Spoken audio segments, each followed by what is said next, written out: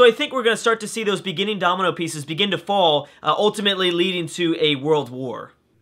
Now, more than likely, that big, huge continental war probably won't start in Canada. I think that they're going to remain pretty peaceful, but that's who I wanted to focus on for this video, because it seems like if anyone is, it seems like that's the only nation that a lot of people are choosing. But I will say in the comment section, it's very split, and I love it. I love that everyone's very split with their choices. Everyone has different ideas and opinions about these nations, and that's always much more fun. I always like when there's kind of a split, and it seems to be very evenly matched. I think a lot of you guys have played with some of these nations before, so you know some of their really good unique abilities. But at the same time, there are some nations that I know for me, like I might have played with only, you know, one or two.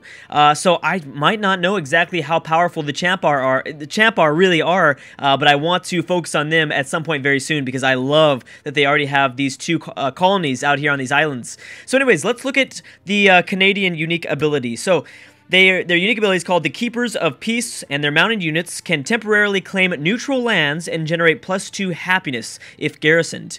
Interesting. So I don't think that's going on right now. I don't think that that would show up in the yields icon, will it?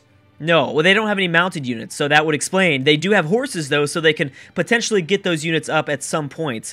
Also, upon declaring a friendship, Canada and their friend both gain +1 delegate to the World Congress. Very obviously a really, really nice unique ability geared towards a victory. And those unique abilities are kind of the best. There are some nations in this game. Let's look at the spy and what they said. So it looks like Crumb is secretly planning to attack another civilization. And who is it going to be? Henry Parks. Henry Parks. Okay, we'll have to keep an eye on for that. I don't know. It's Australia here. And we are spying on Bulgaria. Interesting. Okay, so I didn't think that... that seems like an interesting choice. I don't know if that's actually going to happen, but I guess, I don't know. We'll see. So as for their unique units, they have a great Voyager, unlike, actually, you know, this is it looks like a great person. The Voyagers are capable of creating fur resources on flatland tiles. Oh, so they might have a little bit of extra resources here, and I don't believe there are any furs at the moment on this particular map type. It doesn't look like it. No.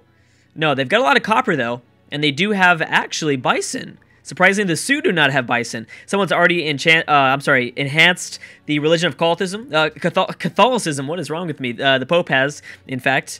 And then we also have Bulgaria playing against Prussia, and Prussia does have this one lone city that's very, very undefended right here in the middle of this continent. So that would be a really, really good idea for Bulgaria to attack Prussia.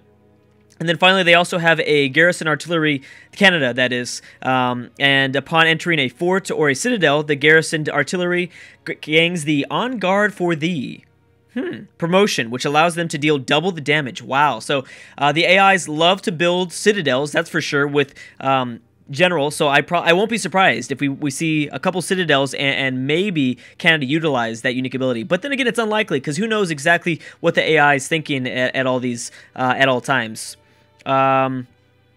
So pretty much Bulgaria is just plotting against everybody. That's the idea that I'm getting. But not plotting against probably the nation that they should, and that's definitely Vietnam. I think that they should, you know, we kind of need to see if there's been any declarations of friendships. I haven't really been keeping up with the whole diplomatic part of this game. We have Canada and the Philippines, so we've got a few declarations of friendships, but it's kind of confusing right now. So Canada might get pulled into a war just because someone else declares war on a peaceful nation. I don't know if that's the best plan. Okay, maybe I should just move that spy, because they're pretty much plotting against everybody. Bulgaria has no friends in the middle of this continent here. Nothing at all. Jeez, how many more units? Are they just purchasing units just one by one? It looks like it. Another religion has been enhanced, so I believe we are down to, I think, all of the religions in this world. Last time I checked, I think we're down to everything. World religion? No, we only got 3. Okay, never mind. Oh, but this, yeah, no more can be founded. So the only 3 religions are going to be Buddhism, Catholicism, and Confucianism. One by Finland, the Papal States, and Vietnam. So these 3 empires are looking pretty good. Now, it's important to realize that the Pope and the Finnish Empire, both of their regions, they're pretty close to each other. They're both located on the eastern part of it. There we go. That's what I was waiting for. They're located on the eastern part of this continent, which means that Well, I mean, Vietnam has a really obviously this is the bigger part of this Pangea map, not only in terms of cities, but there's also not going to be any competition in terms of religion. So Buddhism is going to be really expansive, I think, and Vietnam's going to be even more powerful than they would have been normally. So this was actually Frederick. That was both Bulgaria as well as who was this other person? That was both Bulgaria declaring war. Oh, and the Goths. Oh my goodness, the Goths and Bulgaria teaming up against Prussia. So it's going to be a race for this one city. Bulgaria, actually, you know what's funny? They both really need it. So it's the Goths, Bulgaria, and Scotland with the only empires that only have their capital city so far. So these two nations really could use this next city, as well as it's going to, I mean, these are both very militaristic nations. This is really interesting. This is very interesting. So let's just try to predict exactly what we, oh my gosh, it already almost fell. So this is certainly going to go in for Bulgaria's favor because I think Bulgaria goes first. Dang, that's insane. Look how fast it fell. I really might think this smarter AI is making a big difference. This smarter AI mod is, I think, making a huge difference. It was the Goths. Oh, wow. So the Goths just took that. Bulgaria now is still with just their capital. Now, I don't think that's going to make them very happy. I wonder what's going to happen next. I don't know if the AI is actually going to attempt to move over towards Berlin. It's technically possible. It's just going to take a really long time. Australia has allied the Congo, and the Congo are providing military units. Yes, they are. They're militaristic. Are there any more city-states? Yes, we have Canada also allied to Samarkand. And that's it. Oh, and Milan allied to Canada. Canada's playing such a smart game right now. They're so smart. Such a very intelligent nation so far. They know they've got to go for that diplomatic victory. That's how they do it. Like I said in the beginning, I love how you guys are split, but there seems to be a definite, well, how would I say? A lot of people are voting for Canada, and it is funny because it's pretty interesting. Only because they have a really good chance of winning this. A very good chance, but it really depends. I mean, they're going to have to survive a war. There's no way they're going to win this game without going into at least one proximity war. Whether it's from Iceland, the Pope, Hungary, the Philippines, someone's going to declare war on them. They're going to need to survive, and that Great Wall will definitely help them out, but they really need to expand those borders on the land a little bit more because, obviously, if you could take away every movement you can from enemy AI units, then yeah, I mean that's because they'd have to move 1 tile, 2 tiles, 3 tiles. I mean that's 3 turns just to get next to their capital city. So the Great Wall is going to significantly help out Canada in defense. But if they don't have any units, it's not going to be looking so good. They just need to spam range units. That would be enough. Australia and Bulgaria. Ooh, okay, that's an interesting friendship. As well as we have Afghanistan and Belgium. Signing a declaration of friendship. I think that's what that said. Australia and the Congo teaming up. All right, Bulgaria, what do you do now? You've got probably the biggest army in the world. If not the Sioux do, maybe the Sioux could. I think that maybe... So it looks like we might see kind of a team kind of gearing up here. I wouldn't be surprised if we have this ultimate military alliance between the Sioux, Bulgaria, and the Goths at some point. Maybe going after Vietnam, maybe going after Mali here in the south, because this city's on the verge of dying at any point, really. The Inuit, I'm sorry, there it is, the Inuit. I got it for you guys, just for you guys. I know that we talked about this. I think that they know that there's snow up here, and I really hope that the AI, yes, there they are, perfect, great, I'm so glad. I was so worried that they weren't going to get to the snow, but they did. Awesome. I'm very happy for them. That's going to be a pretty good city for them as well. I wonder if they're going to go next to these hills. I mean, probably next to the mountain would be good, but, there's a lot of production over this way. I cannot wait to see and to look at their unique ability now that it's in the snow. I'm so glad they got that. I'm hoping they get up another city, too, in the snow as well. But you got to watch out for the Philippines, although the Philippines already have 3 cities, so maybe they're not looking into that. Maybe they're like, oh, we're fine. Everything is fine. Okay, so the Pope has built another wonder. Seems to be a lot of wonder whoring up in the north here, definitely from Canada and the Papal States. no more wars have broken out, and I think that the domino effect theory won't necessarily happen in this situation just because nobody lost any units. Prussia barely lost anything. They still have, well, I mean, they're pretty weak, and you know what? Finland could declare something offensive at some point. It might actually happen. Or maybe Iceland as well. I mean, the units are just building and building and building, and I have to say, I fear for a lot of these nations. Scotland looks like it's going to be able to defend themselves. Scotland seems like it might do a pretty good job, as well as maybe Afghanistan. Afghanistan's got some stuff, and they got 2 cities, so it's not bad.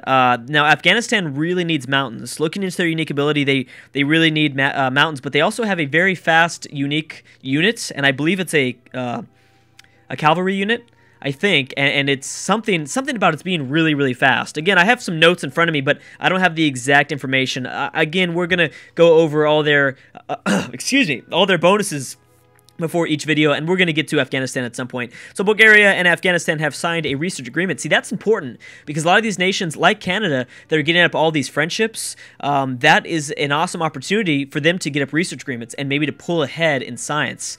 Now it's 100, it's turn 100 and almost 20. We'll probably save the InfoAddicts view for next video. I'll probably look into that. Again, something that I really like about this campaign, it's going to be a little bit shorter. It's not going to go up to like 50 videos like the previous ones, and I actually really like that. It'll definitely go on for a while because I think removing the technologies from these immortal starting AIs will significantly slow it down. It won't be as fast as other games, so I'm glad for that, but it definitely won't be anything like the other ones as well. I'm hoping around a 35 video series, maybe 30 video series, which would be perfect. I really like that because I do plan on obviously expanding upon these battles, looking at the mods that were successful, where they're successful, why each mod was successful, and then trying to figure out how we can duplicate that formula maybe in an AI-only world. I have considered a few different ideas in terms of just AI-only regions of the map. That's something that I'm definitely playing with. I really want to play with the idea of an AI-only Africa. That is something that's been on my mind for a really, really long time. So we'll see exactly how the African civs survive here, like Mali, who is kind of absolutely essential for that idea. So what do we got? Cool. Afghanistan building up their own wonder. The Great Mosque. No more wars. Again, boom. And we have to keep an eye on this unique tile improvements that the Inuit are going to build along these tiles here. I'm wondering why they settled on the mountain or on the hill. They could have got next to the hill, grabbed some production, and as well as got next to this mountain. Because if you notice, it's very important that none of these AIs started off next to a mountain, which means no observatory, which means less science. None of them. They might have picked up a second city next to a mountain, but none of the capitals started with the mountains. So it is pretty important for also slowing down science as well. That's something I really liked about this map. So a reformation already again to Catholicism. Let's go ahead and look into. Well, let's wait. Let's wait. Oh, are there some more? Oh, these units are really trying to find more potential land. There is a lot for them as well up this way, and they might be the only nation going for the snow. It's certainly possible that they could be the only nations going for the snow. A lot of the other civilizations might see this potential open land, but they're like, no, I don't want to settle into the snow. Afghanistan and the Philippines have made a public declaration of friendship. Let's go ahead and look into the religion now. So far the game is... the strongest religion is going to the Pope with Catholicism, grabbing a hold of 4 cities as of now. Finland is also growing down south. Vietnam is off to a slow start, but I think that it's going to be kind of a slow burn there, and they're going to really catch hold towards that middle to late game. I guess technically it's about the middle, the early part of the middle. Let's go ahead and check on some of this. So in terms of Confucianism, we have extra missionary strength. Now this is the enhancer. I'm kind of looking for the founders. That's a big one. So spread of science when using missionaries or prophets. Okay, that's pretty good. Plus culture, plantations, Pantheon. Okay, that's going to go to everybody. Follower. No more founders, though. Well, still, very good buildings to purchase with faith.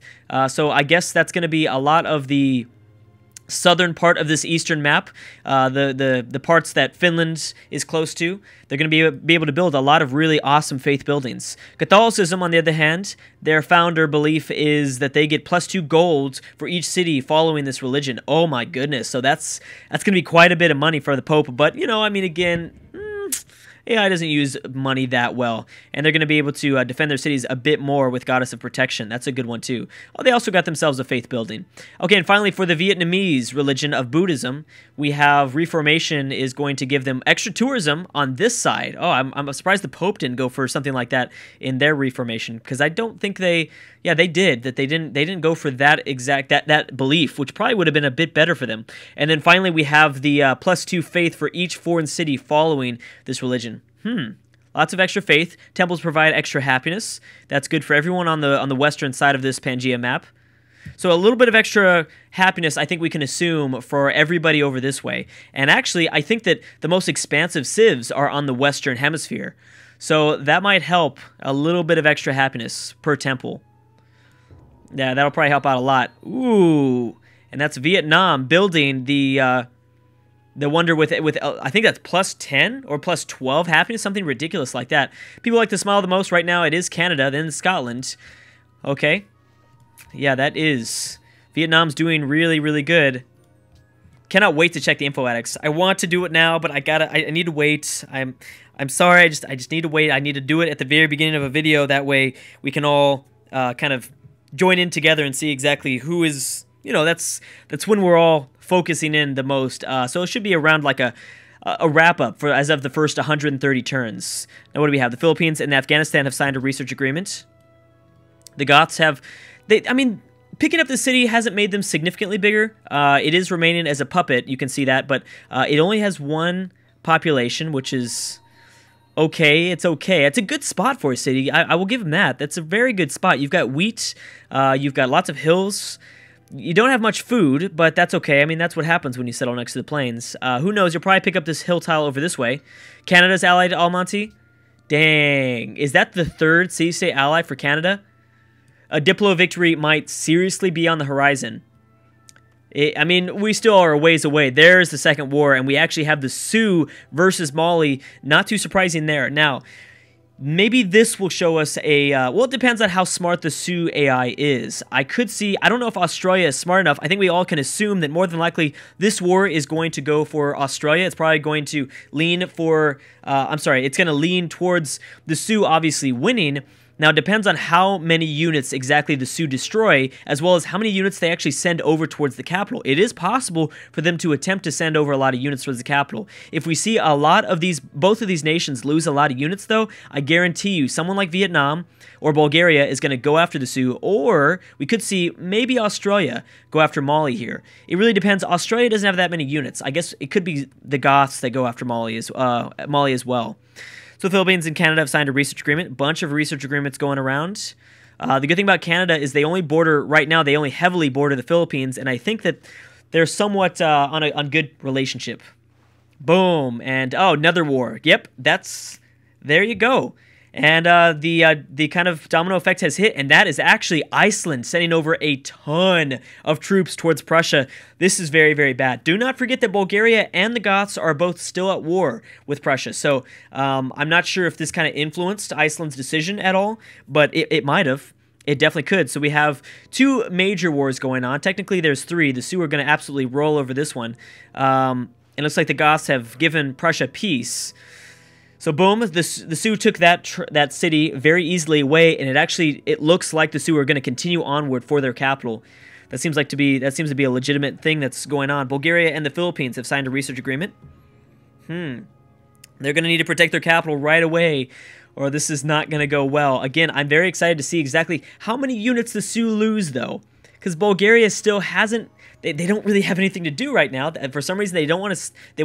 They don't want to go towards Vietnam, even though they are. You know, that's a really valuable part of the Pangaea map. So if the Sioux lose too many units, Bulgaria could kind of go after this capital, which I don't know. I mean, there's lots of things that could happen there. Oh yeah, there's a huge war going on right here in this small little Gulf of Mali that I'll probably refer to this region as the Gulf of Mali. Anyways, guys, I'm gonna have to stop right there. How's Iceland doing? Dang. Woo! It's starting, guys. It is totally starting. So I thank you guys so much for watching, and I will see you guys tomorrow.